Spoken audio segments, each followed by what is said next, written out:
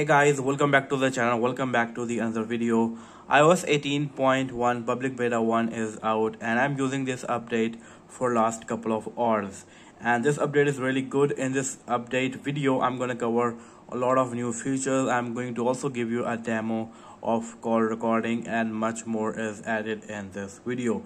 So let's begin this video, and the very first thing what I need to show you is the build number. So going into the settings over here, then to the general about section 18.1, as you can see the build number is 22B5045G, and this build includes an early preview of upcoming apps, feature technologies.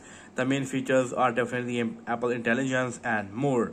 For now, the Apple Intelligence is only available for the 15 Pro models and the newer iPhones.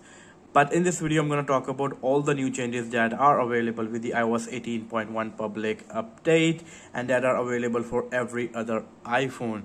So let's begin and start this video. So going into the control center, tap and hold this. This is the new connectivity UI that has been changed. Before this, it was a simple line just like this one, but now Apple changed it and this is how it looks like. It's not a big change, but it's a nice change, and this is how it looks like now, which is quite cool. Now moving to the next thing is all new call recording available in the iOS 18.1. Many people were asking me about the call recording and now it is available. So going into the call section over here, I'm gonna call myself to my other number. So let me pick up the call. Once I pick up the call, now I can start the recording. On the top there is a recording button, as you can see. Tap over here, call recording. Use the phone app to record a call, then transcribe the conversation in the Notes app, while your iPhone will automatically play an audio notification before recording begins. Please respect the preferences of the person you are calling. It is very important for the other person to know that if the call is getting recorded or not, otherwise it will be very unethical. This is why whenever you start the call recording, it will notify the other person that this call is being recorded. So tap on the continue section, and now this call will be recorded. This call will be recorded and now the recording begins. This is how the UI of recording looks like. I don't know if I go to, okay, it can go to Notes, but for now I will come back over here and see if it's still recording. Yes, it is still recording. As you can see, it is really cool, and I really like that call recording is here. If anyone want to try out this feature, they can do this. Maybe it is going to help many people out there, I'm not sure, but for me it is not going to be a good useful feature, but still it is there. It is good to have call recording. Tapping on this, ending this call. Now going to the Notes over here, there is a new splash screen. Audio transcripts, record and transcribe audio in your note, match in your notes, highlighting collapsible sections, which is nice. It is going to be very useful for many people. If I go and continue, so this is the call. As you can see, there is a transcribe. I was talking about it, about the features that everything is recorded over here, as you can see, and you can also listen. Let's see how is the quality of this call recording. This is how the UI of recording is like. Obviously it is echoing because this mic was also listening, but I can easily say that the quality is really good. I really like the quality, which is really good. So yes, finally call recording is here for the people who wants the call recording feature, which is really good. And now going to the next thing is regarding keyboard. So if I go to the messages over here, show you the keyboard, go to the emoji button over here. Now as you can see, stickers and emojis are all together. They are in a one section. There is no separate section for stickers or emojis. Also, now the emojis and stickers are in same size. They are slight. For emojis, it's a bigger size than before.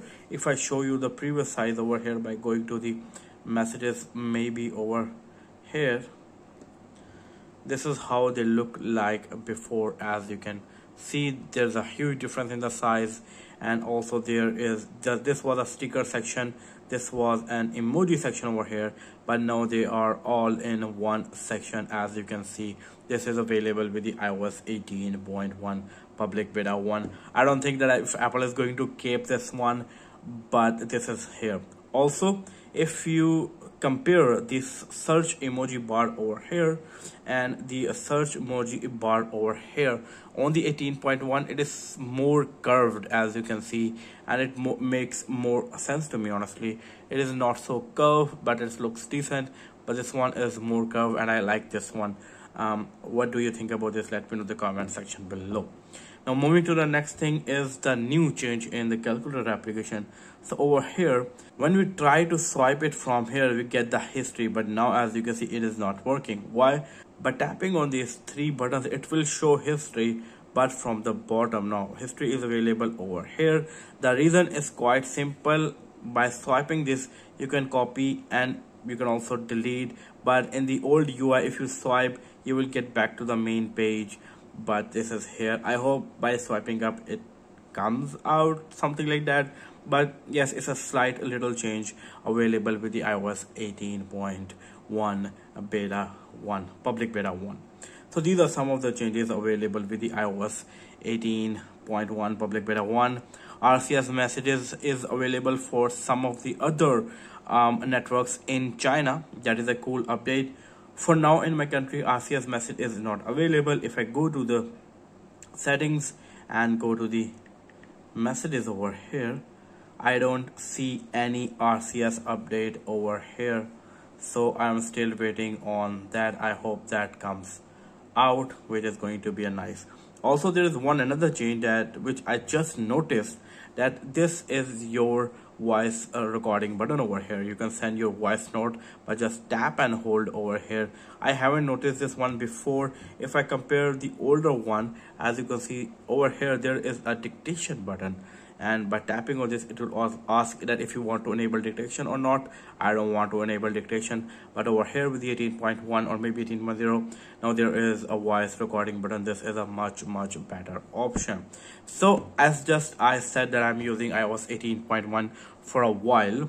Performance is good, battery life is good, everything is working really fine. I don't have issue at all. I want to share you the Geekbench score over here. So going into the Geekbench 6 application CPU history, this is the latest score: 2322 on a single core, while 5655 on a multi-core, running 18.1, as you can see over here. If I compare the average iPhone 14 with the iOS 18.1 public beta 1, the public beta 1 is giving me a better score over here.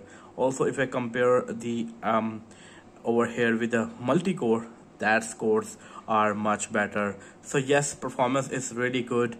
This is the iOS 18.1 public beta 1 score. This is the iOS 18.0 score. In a single core, public beta 1 is giving a better scores, as you can compare over here, but in the multi-core there are difference of like just 6 points. But I can conclude that this performance is going better than the iOS 18.0. iOS 18.1 public beta 1 is going so far really good. I'm really enjoying the performance. I don't have issues at all. So that's it from this video. I hope you like this video. If you did, give this video a big thumbs up, do like and share this video, subscribe to my channel, and I will see you guys in my next video. Until then, take care, peace out.